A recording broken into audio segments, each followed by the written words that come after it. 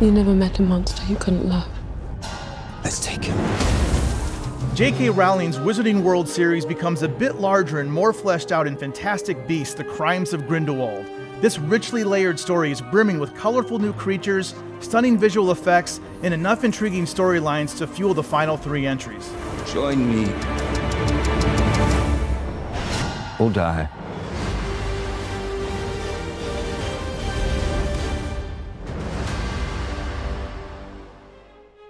It's no easy task being the new villain on the Harry Potter block, but Johnny Depp is instantly captivating as the sinister Grindelwald and damn creepy too. In many ways, Depp's subdued performance here outshines any role he's had in recent memory. Magic blooms only in rare souls. Rowling's script smartly gives Grindelwald some much-needed moral ambiguity. He and a younger Albus Dumbledore share a bond that helps humanize the villain's hostile disposition, and that Dumbledore had some affection for him in the past keeps Grindelwald from becoming a mustache-twirling magical psychopath. You and Grindelwald were as close as brothers. Oh, we were closer than brothers. Jude Law's performance as Dumbledore is full of charm and even a nice bit of humor, but he doesn't add anything unique to the legendary wizard's legacy that we hadn't seen from the Harry Potter movies.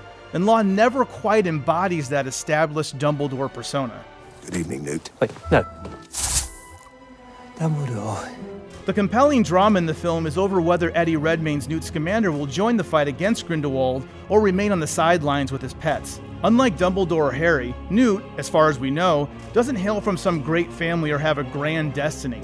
His superpower is simply his moral compass. Redmayne portrays Newt's inner turmoil well, easily capturing his boyish delight whenever he's around one of his magical creatures, and looking melancholy and full of dread when dealing with less pleasant matters like death and war.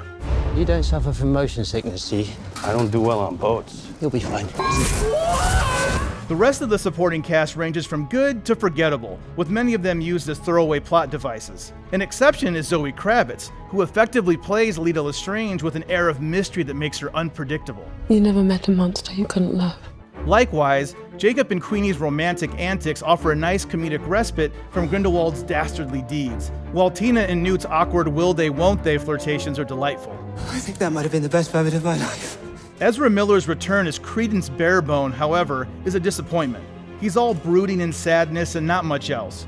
Credence needs more development after the first film, especially since he's the MacGuffin at the center of this movie.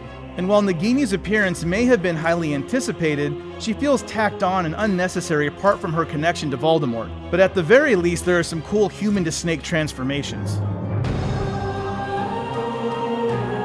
Fantastic Beasts: The Crimes of Grindelwald is another strong entry in J.K. Rowling's Wizarding World saga. It improves upon its predecessor by fleshing out the characters in an engaging way, though not everyone receives the same amount of attention. However, both Johnny Depp and Eddie Redmayne are, forgive the pun, fantastic in their respective roles.